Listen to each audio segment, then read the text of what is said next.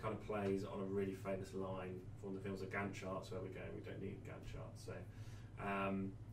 what it made me think was that if you have got a really broad kind of audience, we talked about life insurance earlier, if you're, so legal in general, they're too big to have a niche. They want to provide life insurance for everyone, but they could niche down their advertising by making that ad related to people's interests.